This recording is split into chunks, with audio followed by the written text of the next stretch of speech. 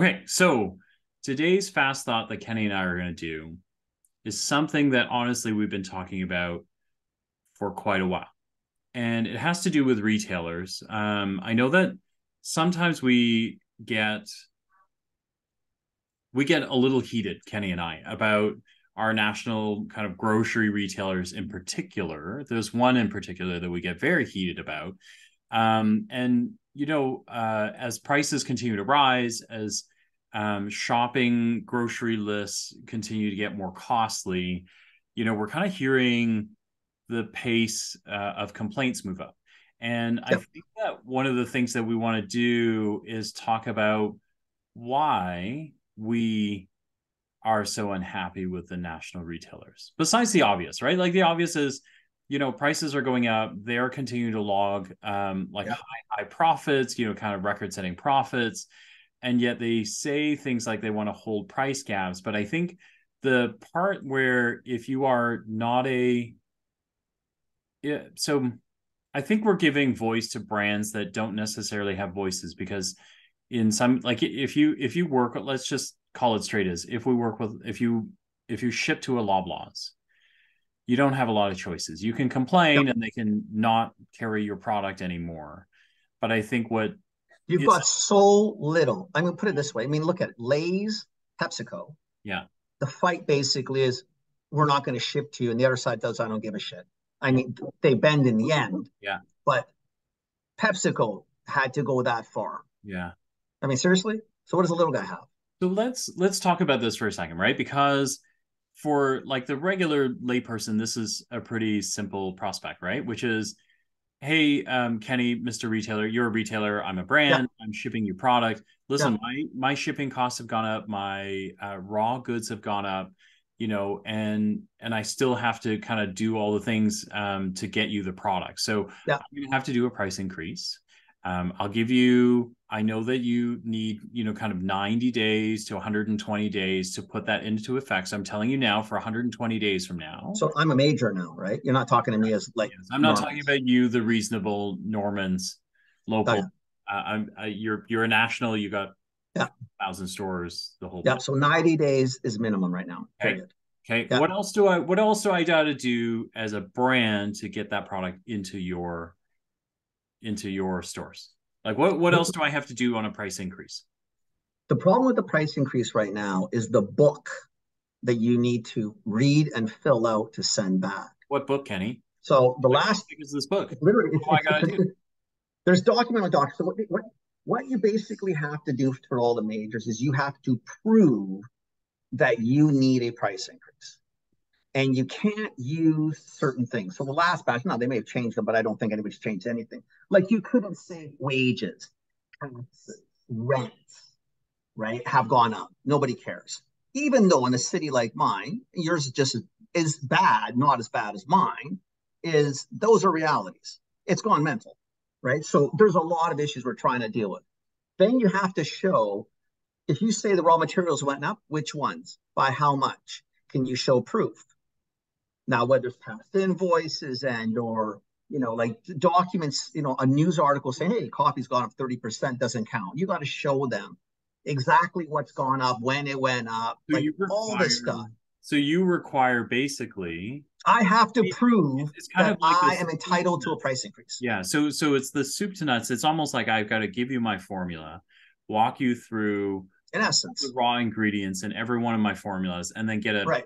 a teacher's note, if you will, from the No, supplier you that need I past that. You need like the principal and the yeah superintendent. You're a I well past teacher. like I Go need to teacher. I need to provide you invoices that say last month sugar was 100 Whatever. a kilo and now 200. Right. But they'll because they'll look and they'll determine based on what they do what it's really worth to them. Again, that's awesome. But let's say they use their bakeries as an example of sugar increases. Well, if their bakeries use 10 tons of sugar a day, their price increase is a little different than Phil Chang and Kenny Benucci buying 3 cases at a time, Yeah, right? So the reality is they would look and say, well, no, it hasn't gone up that much. You're thinking, well, it has gone up that much. yeah. Like I guess what I think what the problem, I don't think people understand is that the function of business in general is to make money. That's why people do business, That's why right? we do it. You Yeah. make money, and Yeah. you make money so that you can pay your employees, you pay the rent, you pay all the other things. And at the end of the day, there's not a lot, but there's money left over, and you can do whatever you choose with it. Some people go back to business, some people take it home. I don't really care what they do; it's their business. Period. Right? The problem you get with these large guys is that they squeeze the living shit out of you, and you can't do much of anything. Right? So when you can't take a price increase, and quite frankly, I should be able to take a price increase just because I want to. I want to make more money. That should be my answer. Why do you need a price increase? I need to make more money. Why? Because. That's it. Yeah. Why I need to go through these hoops. And the thing is, problem with Phil is, so let's say that you finally justify the price increase, right? I have no control over their retail, nor their margins, and we shouldn't. That's price Yeah. fixing. That's correct. I have no interest in it. That's correct. You can sell it. If I sell it to you for $1 and you sell it for 75 cents, I mean, as stupid as that sounds, it's your your business. yeah. You want to sell it for at $1 pie, at sell it at $5 and not sell any, that's still your business. You do whatever you want, right? Yeah. But the problem with a lot of these guys, if we go up, and this is where the public doesn't get it, and they're sort of right in what they assume. If one of the large people do get a 5% increase, they actually may pass on a 10 or 15. They're not held, like there's no obligation for them just to match the increase. So if I go up 50 cents, doesn't mean their retail has to go up 50 cents. Yeah. In theory, it should go up to protect their margin. If they're making 30 margin before, I understand they can make 30 now. So it could go up $1. I don't care. Yeah. But they go higher and then squeeze the living daylights out of you. It's really frustrating. Like, to be honest, it's really, really frustrating. Yeah. So I think, if you don't get anything out of this fast thought, except this is what you don't see in the background that, brands, suppliers, folks are pretty frustrated about is the process to justify your business model and why you do things the way you do them. Everything comes under the microscope because you've got to take a price increase. And then there's no guarantee they're going to take it. No.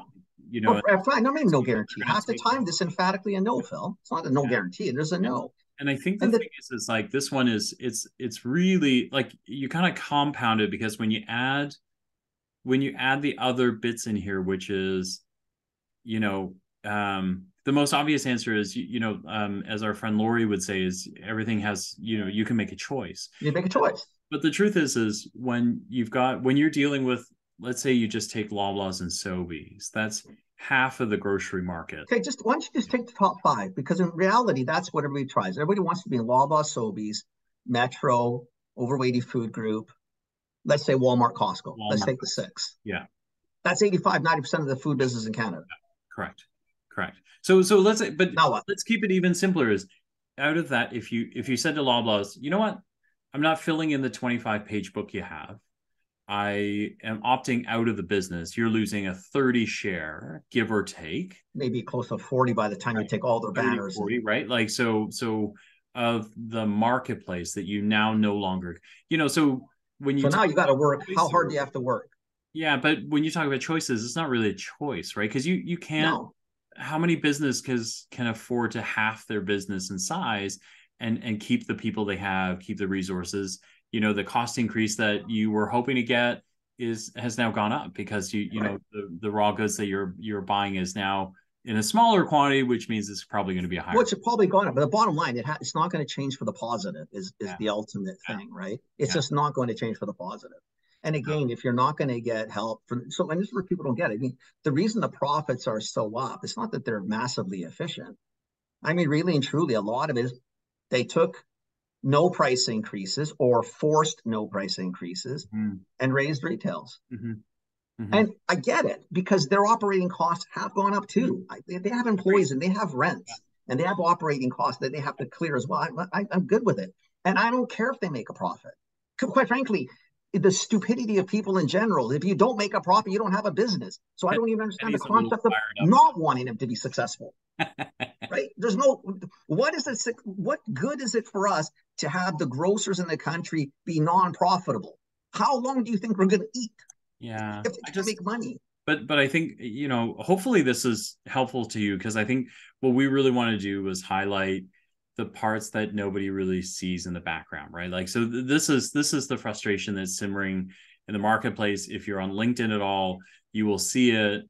Some small brands have called it right out. There are a lot of brand folks that are simmering for sure in the comments that they are putting out, because these are the frustrations, right? Is to get to see your cost model change, sometimes weekly, sometimes monthly, quarterly.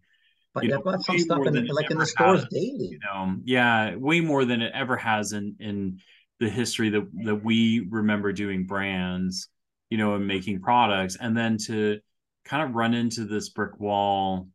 And then on the flip side, being able to see, hey, record profits being logged by a grocery. Well, and I think that's where the public gets agitated with it. Yeah. And then, you're thinking, and then they take it out on all grocers. Yeah. Right. And it's not all grocers. Trust me, I'm not making Loblaws profits percentage. I'm not. I wish I was. Yeah. I wish I was, but I can't do that. Like I don't, and again, it's sometimes the function of how our society, our businesses are set. I don't have shareholders. I mean, we have our share. We're people, or us. So maybe we have to make a little less or just scrape through. But that's our choice. Just if we want to stay, if we choose to stay open, I guess. The problem is you get to the point where it's squeezing independence out. All right. So this is the fast thought. If you like it, hit subscribe. We'd love to we'd love to be able to deliver you more.